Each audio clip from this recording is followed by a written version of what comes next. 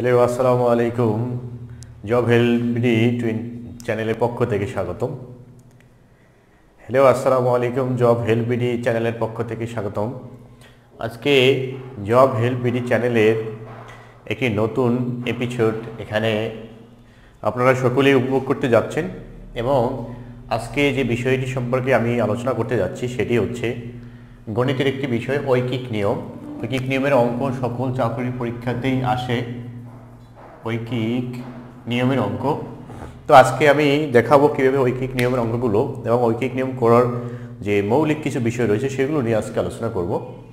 এখানে আমি 3টি অঙ্ক লিখেছি। প্রথম অঙ্কটি আমরা দেখছি, এই অঙ্কগুলো করার ক্ষেত্রে কিছু বিষয় রয়েছে, সেই বেসিক তথ্যগুলো আমাদের আগে প্রথমে জানতে হবে। প্রথমত যে আমরা জানি যদি কোনো সময় যেটি বের করতে বলবে, সময় বের করতে বলবে, সেই সময় ডান পাশে থাকবে।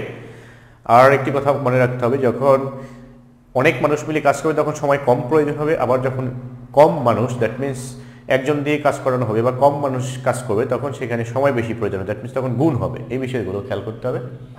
তবে এখানে প্রথমত এগুলো আমি রিটেন আকারেই করাবো, একেবারে শর্টকাট না গিয়ে ডিটেলসই করাবো যাতে লিখিত পরীক্ষার ক্ষেত্রেও উপকারে আসে।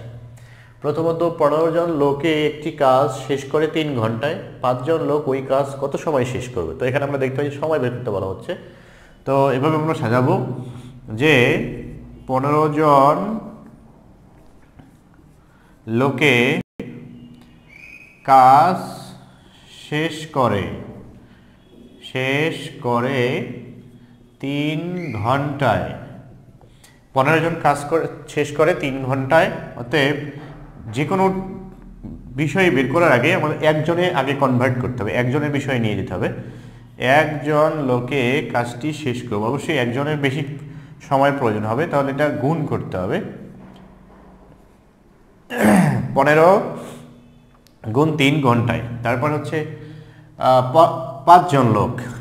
অতএব 5 জন লোকে কাজটি শেষ করে কম সময় প্রয়োজন হবে, তখন এটা ভাগ করতে হবে। দ্যাট মিন্স যখন ভাগ করতে হবে তখন এই বাম পাশের সংখ্যাটি নিচে চলে যাবে। তো এখানে 5 নিচে চলে গেল, 5 দিয়ে এটাকে ভাগ করলে হচ্ছে হলো 3, 3 5 15।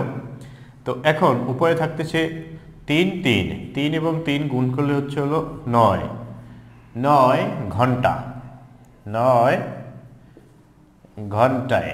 তো এটি হচ্ছে উত্তর, যে উত্তর 5 জন লোক কাজটি 9 ঘন্টায় শেষ করতে পারবে। তো এই একেবারে খুব সহজ মনে হতে পারে, কিন্তু বিষয়টি হচ্ছে যে এগুলো অনেক চাকরি পরীক্ষাতে, এটি একটি মন্ত্রণালয়ের পরীক্ষায় আসছে, সেখান থেকে আমি কোশ্চেনটি নিয়েছি। ছোট অঙ্ক, কিন্তু এগুলোই চাকরি পরীক্ষায় আসে, একেবারে অনেক বড় বড় অঙ্ক আসে না, ছোট অঙ্কগুলোই আসে। তো আশা করছি এখানে বিষয়টি একেবারে ক্লিয়ার হয়ে গেল যে কীভাবে ঐকিক নিয়মের অঙ্কগুলো সাজাতে হবে। প্রথমত সাজাতে হবে, তারপর হলো করার বিষয়টি আমাদের সামনে আসবে। এরপরে আমরা 2 নম্বর অঙ্কটি দেখব।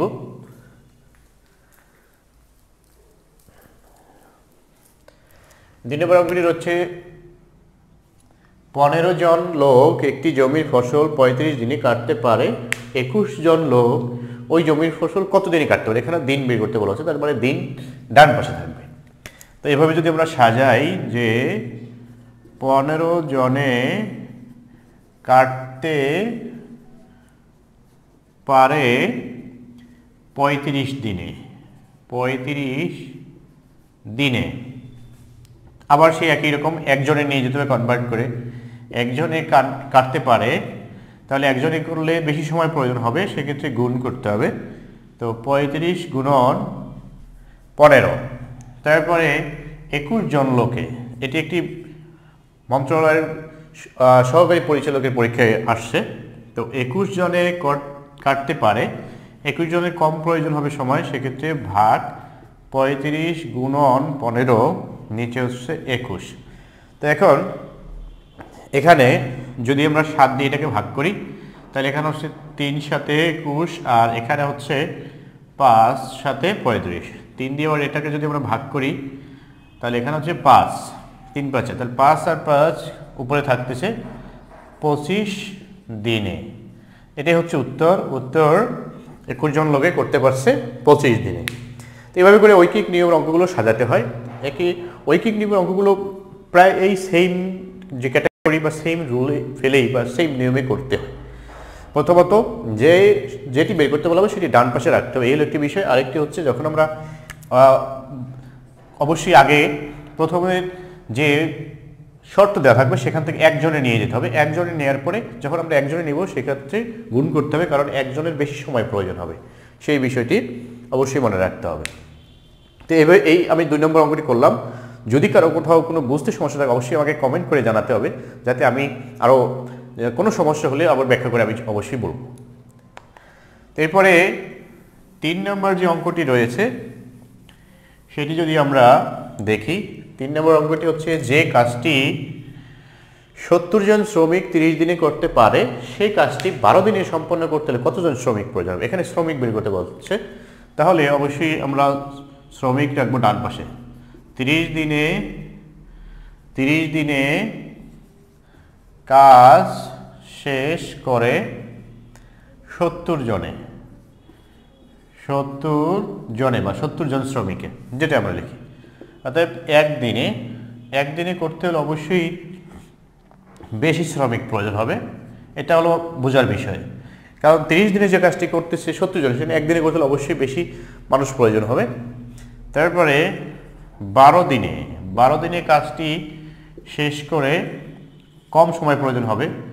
এখন অনেকে আবার বুঝবে যে কীভাবে কম সময় হতে পারে, এখানে তো 30 দিন থেকে কীভাবে 12 দিন কম। আমরা যেহেতু একে নিয়ে গেছি, একের চেয়ে তো এটি কম হবে অবশ্যই, একের চেয়ে দিন এখানে বেশি সময় শ্রমিক কম প্রয়োজন হবে, এই বিষয়টা এখানে বুঝতে হবে।